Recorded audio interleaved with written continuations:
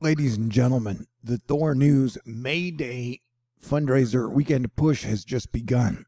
I only have $1,080 left to raise for May to keep THORnews up and running. If you'd like to contribute, I got a snail mail, a PayPal, a Venmo, a CashApp, and a Patron, and every single contribution would be super duper greatly appreciated. All right, let's get to the news. Yo, Quinwood, medicine woman, West Virginia, you're about to be hit by an unwarned long track tornado.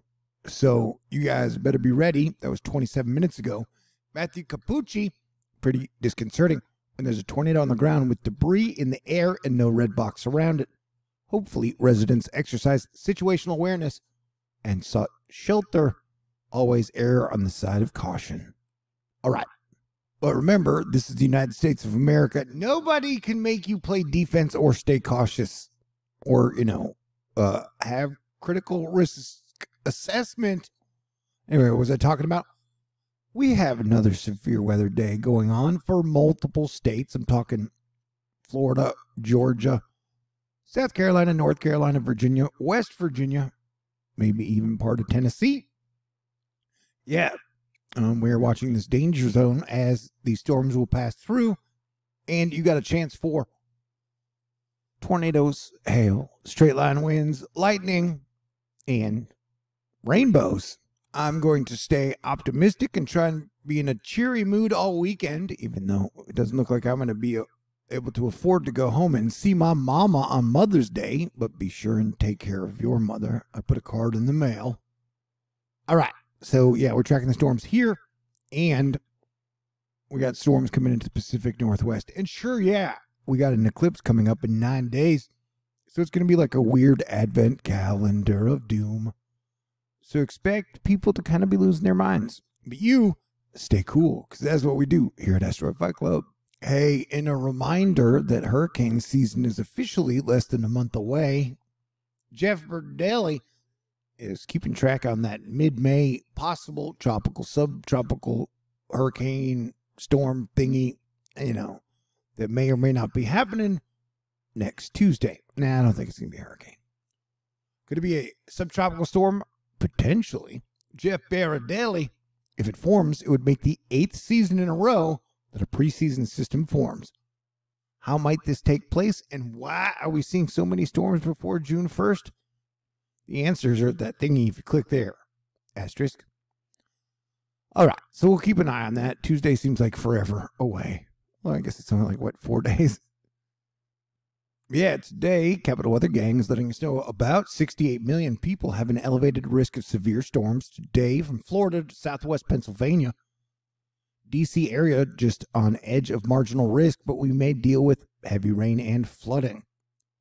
So today's storm may pack multivaried punches for several people. That's alliteration. Hey, we're looking at a damp and cold Mother's Day weekend on tap for the Northwest U.S., with a chance of snow creating travel troubles in some mountain pass areas Saturday and Monday. Yeah, so you got some areas like Pennsylvania who could see over 3 inches of rain in a small amount of time. And then you got, a big snow push coming through in May to the Pacific Northwest. And then like a Canadian finger storm coming down through the Dakotas and then the Minnesotas. Speaking of hurricane season, da-da-boo, the Florida Wave Masters, like, holy shnikey, there's 2 of them. Talking about 2 potential systems, one down here, and then one up here. And then remember, when hurricane season gets rolling, we get this type of formation, except there's one usually in the middle. Are you ready and prepared for hurricane season? Hey, Tennessee, you guys need to watch out. Today you could get corn-sized hail. All right, it says pea-sized, but I thought I'd throw a smile on your face. Yeah, y'all, you got a tornado watch has been issued for parts of Georgia, Kentucky, North Carolina, South Carolina, Tennessee, Virginia, and West Virginia until 7 p.m. Eastern Time. Can I just say something real quick? It trips me out. You can get this far over here in Florida, and you're still on Central Time. Like, where does the East Coast time zone begin? Sorry, that was a non sequitur. I hope you don't mind. Ooh, baby, the sun has been crackling with solar flares. And these explosions have been hurling multiple overlapping coronal mass ejections into space. One of them might hit Earth slightly in the face tomorrow on May 7th. So that'll add to the charged protons that are happening all over. All right, now let's look at the lightning, because that kind of gives us an idea of how strong or potent a storm or storm area might be. You can see you've definitely got some activity down here, moving through Florida and Georgia, and then up through Tennessee and the West Virginian areas. Anyway, so crazy weather day ahead up till 8 p.m. Eastern time. So if you are in the area with the 68 million people, be sure and pay attention. Sound good? Sound great? Sound cool? Wonderful. All right.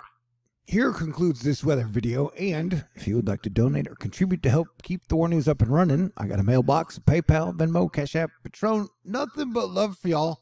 Super duper thank you to John, Tyler, Astro Fight Club, the Texas Angel. Oh yeah, and I've only got $1,080 left to raise for May Day, May. It's going to be a wild month. Thank you to Patricia, Alexis, Lauren, Barbara, Glenda, Arnica, Lightsoul, Dan, Marlita, Brian, Ann, Max, Teresa, Ricks, 1988, and everybody out there who is cool, and have a great weekend. God bless everyone. Talk to y'all soon.